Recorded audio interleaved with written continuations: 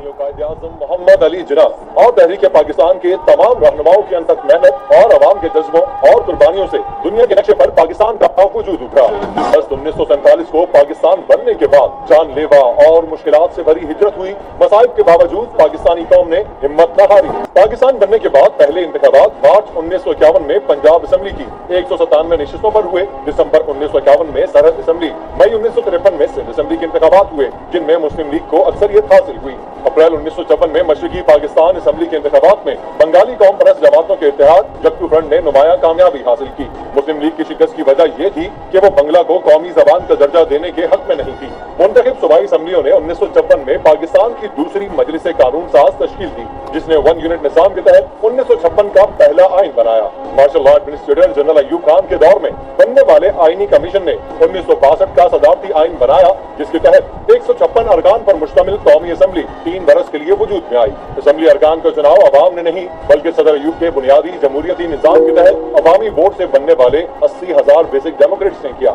इन्हीं basic Democrats ने जनवरी 1965 के सदारती इंतखाब में अयूब खान को एक और मुद्दत के लिए सदर मुंतखब किया। जनरल याहिया खान ने 1970 में पाकिस्तान की तारीख के सबसे शफाफ और गैर जानिबदार इंतखाबात कराए। मगरबी पाकिस्तान में पीपल्स पार्टी ने मैदान मारा, जबकि मशरकी पाकिस्तान में शेख मुजीबुर रहमान की अवामी लीग ने इंतखाबी दंगल अपने नाम किया। तहम हुकूमत बनाने पर तनाज़ा खड़ा हुआ, जो आगे चलकर मुल्क के दो लख्त होने का सबब हुआ। 1973 में पीपल्स पार्टी के बानी जुल्फी बुखारी वजीर आजम बने। मगरबी पाकिस्तान के नुमाइंदों पर मुश्तमिल पार्लियामेंट ने आइन बनाया और ये आइन 14 अगस्त 1973 से नाफिज हो गया। तज्जियाकारों के मुताबिक 7 मार्च 1977 को कौमी असेंबली के मुतनाज़ इंतखाबात हुए। गैर मुतवक्का तौर पर पीपल्स पार्टी ने 156 नशिस्तें की। किसान नेशनल अलायंस के पुरतशद्दुद एहतजाज के बाद जुलाई 1977 के पहले हफ्ते में PNA और भुट्टो हुकूमत में अबूरी हुकूमत के तहत दोबारा इंतखाबात कराने का समझौता हुआ। तहम 5 जुलाई की सुबह जनरल ज़ियाउल हक ने मार्शल लॉ नाफिज कर दिया। फरवरी 1985 में जनरल ज़ियाउल हक के मार्शल लॉ के साए में मुल्क में पहली बार गैर जमाती पार्लिमानी इंतखाबात मुनक्किद हुए।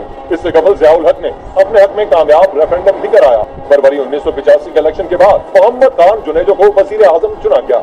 1988 के इंतखाबात से कबल पीपल्स पार्टी के मुकाबले में मुस्लिम लीग के सरबराह मियां नवाज शरीफ की क़यादत में IJI यानी नौजवाती इस्लामी जमहूरी इत्तेहाद बनाया गया, जिसका नतीजा एक मौलिक पार्लियामेंट की सूरत में निकला। पीपल्स पार्टी को 93 और IJI को 54 नशिस्तें मिली। बेनजीर भुट्टो ने मखलूत हुकूमत तश्कील दी और किसी मुसलमान मुल्क की पहली खातून वजीर आजम होने का एजाज हासिल किया। सदर गुलाम इसहाक खान ने 6 अगस्त 1990 को 58 टूबी के तहत बेनजीर हुकूमत को बदउनवानी और नाअहली का मुर्तकिब करार देकर बर्खास्त कर दिया। 24 अक्टूबर 1990 के मिड टर्म इंतखाबात में नवाज शरीफ के इस्लामी जमहूरी इत्तेहाद को कौमी असेंबली की 106 और पीपल्स पार्टी की 44 नशिस्तें मिली। नवाज शरीफ ने वजारत उज़्मा की कुर्सी संभाली, लेकिन 58 टूबी के इख्तियारात रखने वाले सदर गुलाम इसहाक खान ने 1.5 बरस में दूसरी दफा आईनी बार किया और 19 अप्रैल 1993 को नवाज शरीफ हुकूमत बरतरफ करके मीर बख्श शेर मजारी को निगरान वजीर आजम नामजद कर दिया। 6 अक्टूबर 1993 के इलेक्शन के बाद पीपल्स पार्टी ने हुकूमत बनाई और बेनजीर भुट्टो एक बार फिर वजीर आजम बनी।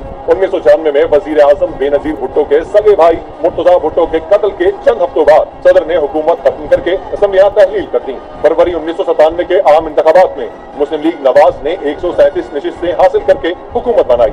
वजीर आजम नवाज शरीफ ने सदर फारूक लगारी को 58 टूबी के इख्तियारात से महरूम किया। Army chief general Parvez Musharraf ने 12 अक्टूबर 1999 को पार्लियामेंट समेत पूरे सिस्टम की बिसात लपेट दी। शरीफ बरादरान को जिला वतन किया गया। जनरल परवेज मुशर्रफ ने आते ही आइन मुअत्तल करके 7 नुकाती इस्लाही प्रोग्राम पेश किया और 2002 में रेफरेंडम के जरिए सदर बने। 2002 के इलेक्शन में काफ लीग ने कौमी असेंबली की 118 नशिस्तें जीतकर हुकूमत बनाई। मीर जफरुल्लाह खान जमानी को वजीर आजम बनाया। 9 मार्च 2007 को परवेज मुशर्रफ ने उस वक्त के चीफ जस्टिस इफ्तिखार चौधरी को बरतरफ किया, जिसके बाद अदलिया बहाली तहरीक शुरू हुई।